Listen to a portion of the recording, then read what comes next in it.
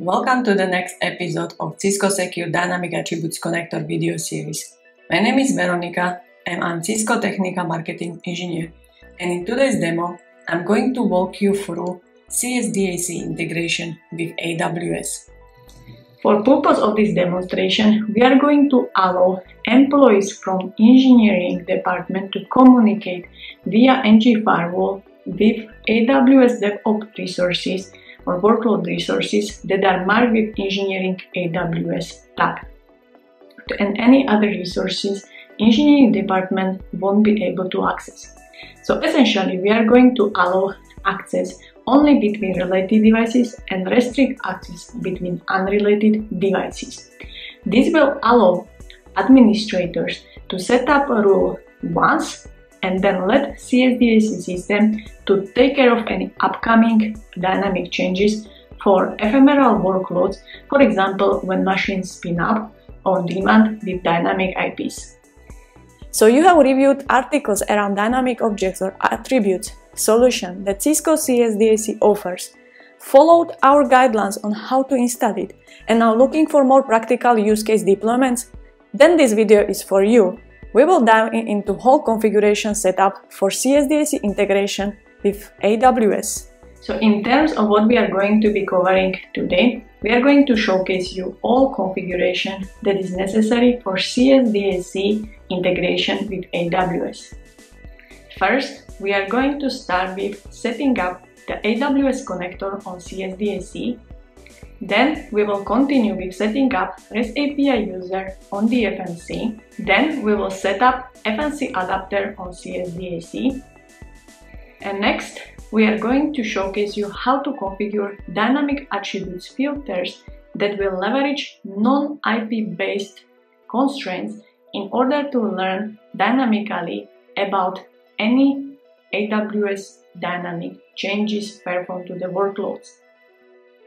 Last but not least, we will showcase you that we are learning indeed about any dynamic changes from AWS through CSDAC down to the FMC and NG Firewall, and then we are going to leverage those dynamic changes or dynamic objects within simple firewall rule. And lastly, we are going to showcase you whole configuration setup in action. So let's start. Setting up AWS connector on CSDAC allows us to obtain IP address information from AWS. The CSDAC communicates with AWS in order to dynamically populate the firewall's dynamic objects with IP addresses. To create an AWS connector on CSDAC, navigate to Connector Sections, which is actually a landing page upon you log in to the CSDAC. Click on the plus sign button to add a new connector and select AWS as a connector type. Now we are going to configure following options. First, we are going to enter a name. This is actually a unique identifier of the connector. We can have actually one or more connectors of the same type. Then we are going to enter pull interval, which specifies how often the dynamic objects and corresponding mappings are retrieved from the provider. Then we are going to enter AWS region. Basically, this is the region where our EC2 or instances of virtual machines are deployed. In our case, we are going to leverage US West 2, which represents US West Oregon region. Then we are going to enter access key ID that we have obtained from AWS in order to make a programmatic calls from CSDAC to AWS. Then we are going to enter secret key, which is actually sensitive information that allow us to securely communicate with AWS. Then save those settings and make sure that the status of this newly configured connector is showing OK, because that will represent that our communication between CSDAC and AWS is successful. Now we are going to perform configuration that will allow CSDAC to communicate with FMC. For this communication, we do recommend to create a dedicated FMC user that will make REST API calls, which will essentially automatically create dynamic objects for interested AWS workloads on the FMC. In order to create FMC user, we navigate into the System Users Configuration section and click on Create User button. Then we are going to enter a couple of mandatory information such as username. For that, we are going to use CSDAC_API. Then we are going to enter password values, and we actually confirm it one more time to make sure that the password that we have entered is correct and we didn't do any typo. Then we are going to select User Administrator Configuration role and save our settings. With this in mind, we have created a new user that will be used for communication between CSDAC and FMC. After creating FMC RestAPI user, we are going to enter details to CSDAC so it knows how to reach the FMC. So we can do that by navigating to Adapters Configuration section. Then we click on the plus button and select the FMC as an adapter type. Now we enter mandatory details such as unique name of FMC adapter, since we can have multiple FMCs linked to the same CSDAC. Then we are going to enter IP address or hostname of the FMC. And this is an important step because this information needs to match the common name of the CS certificate from the FMC, otherwise the communication will fail. Then we enter the previously created FMC user CSDAC_API that we have created with the administrator privileges. However, if we would like to grant the minimum access, we could have assigned to this user the network admin role. Then we enter the password that we have set up for this user. And optionally, we can specify FMC AJ secondary IP address. Then we need to make sure that we can successfully establish connection with FMC, and for that we need to obtain FMC certificate and enter content to the FMC adapter configuration section. Now we can just save the setting and make sure that connection status showcase OK, which will indicate that we have created communication between the connector and the FMC. Now we are going to cover configuration of the dynamic attributes filters on CSDAC. In a nutshell, with this configuration, we are going to be automatically pulling the IP addresses of EC2 instances in AWS environment that belongs only to engineering department resources. The IPs of engineering VM resources will be identified dynamically as long as they have assigned Department Engineering Service tag.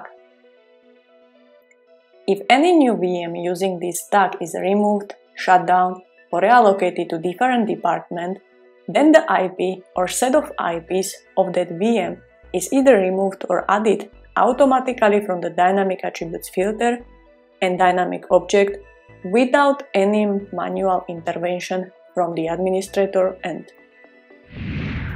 Now, in the CSDAC menu, navigate to Dynamic Attributes Filters Configuration section. Then, click on hyperlink with name Create Dynamic Attributes Filter. This will open up a configuration of Dynamic Attribute Filter rule. Now, select the connector from drop-down menu and select AWS, which is actually the connector we have previously configured. In case you have already more than one connectors already set up, all of them will be displayed here in the drop-down menu. Now, enter name of this dynamic attribute filter rule.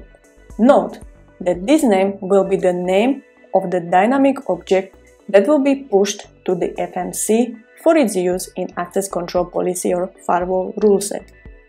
Now, under Query, click on plus sign button to create non-network based conditions in order to learn about IPs from AWS workloads.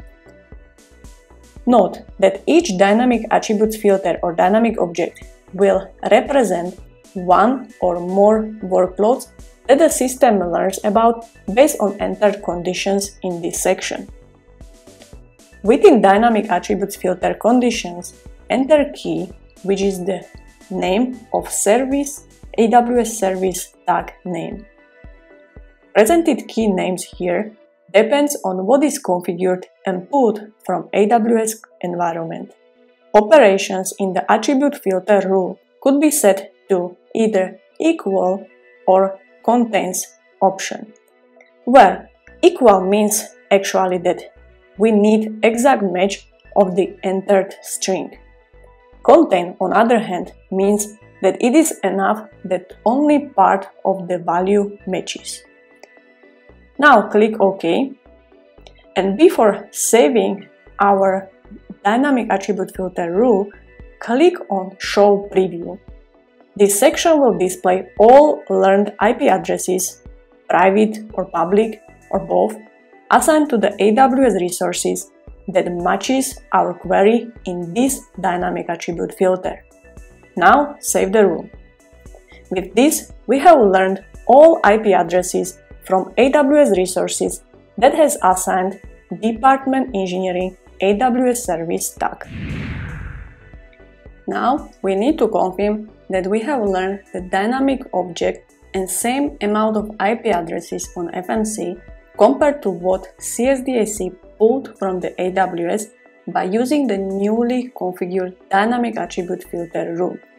To do so, in the FMC UI, navigate to Objects, Object Management section, then expand External Attributes, select the dynamic object, and in the presented screen, confirm that the dynamic attribute filter rule name that we have just created matches the name of the dynamic object in the FMC, which has been actually automatically created via API call by CSDAC. Now we are ready to use Learn Dynamic Object in our access control policy firewall rule set. Now we have reached the final step of the configuration that we need to perform before showing you the feature in the action. So let's move on. So still within the FMC, we navigate to Policies, Access Control, and find in the presented list of access control policies the correct ACP in which you want to associate the new dynamic object. Edit the desired access control policy via pencil button. Now we are going to change the current demo access control rule to use dynamic attributes, which is actually a revamped column in the FMC UI 7.0 release. This has been previously an SGT tag column. So open up a rule to modify it. Now navigate to Dynamic Attributes tab, and from Available Attributes, click on drop-down menu. Choose what kind of dynamic attribute you wish to use. Note that we can use SGT tags, device type or location IP as in previous releases, but additionally now we added dynamic object type here because all of those things are considered as a dynamic attributes. So select the dynamic object and system will display now all available dynamic objects that it has. Select one that we have just created on CSDAC, which has name AWS Department Engineering. Click on it and select Add to Destination. Now save the rule and save also access control policy and deploy the changes so that they are immediately effective.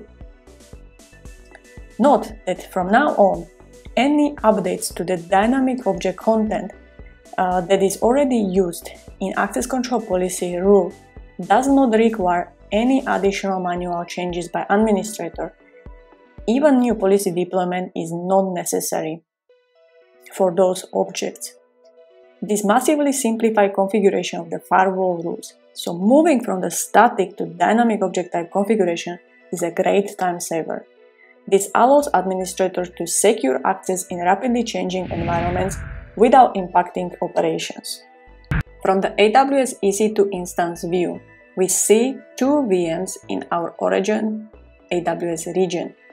First VM is actually engineering web server that has assigned two IP addresses. First from the private space that has the last octet .81, and then other one from the public address space with the last octet being .183. When we navigate to CSDAC, we see both of them being learned on CSDAC, which means that this specific VM has currently assigned Department Engineering Service tag, which is true, as you can see presented from the screen on the AWS environment. Thanks to our dynamic attribute filter, we have learned the IPs of the engineering VM resource in AWS.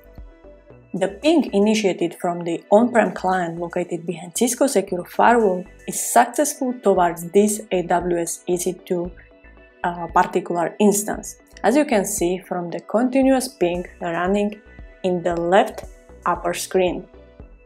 The second VM in AWS, named NetSec demo, has assigned private IP address that ends with 242 last octet, and the public IP address with the last octet being 170, as you can see from AWS networking screen. From the CSDAC view, we can confirm that the system learned both of those IP addresses as well from the EC2 instance. This is due to the fact that this VM has also Department Engineering tag assigned in AWS, and that matches our exact condition in attributes filter. Therefore, it is expected that on-prem client is able to communicate with it across Cisco Secure Firewall. Since we have set up in dynamic attribute filter query previously that the department needs to equal to engineering string with exact match, now we are going to see what happens when we change the tag to one of the EC2 instances. So, as you can see from the screen, we have changed the department service tag value from engineering to engineering 222. And we are noticing that the continuous ping from the on-premises client towards this VM, which has changed the department tag, stopped working. So the dynamic changes are immediately effective without need to perform any policy deployment from the FMC. How cool is that? So let's go to the CSDAC Dynamic Attribute Filter condition configuration. Let's change the operation from equal to contains. And let's keep the same engineering string as a value being set. Upon this change, after saving this config, we are noticing almost instant change in the connectivity from the on-prem client towards the EC2 instance that includes the engineering 222 as a department tag value. So that you can see with this example that it is enough to have just part of the department tag value matching and not the whole string to learn EC2 instances IP addresses. Now we will quickly change the operations of the dynamic attributes filter back to exact match by using equal operation. And now we will also see preview of learned IPs, and we see that the system have only IPs from one EC2 instance now. Another example that you can leverage in the deployment is to place multiple exact strings of the VM tags within the dynamic attributes filters rules with or and logical operators. We are going to have example with two department values where at least one of them needs to match, either engineering or engineering 222 values. So as you can see, there are a variety of the options that you can place depending on your needs. And with this in mind, this concludes our demonstration section. This concludes our session. Please don't forget to like and subscribe, and see you next time.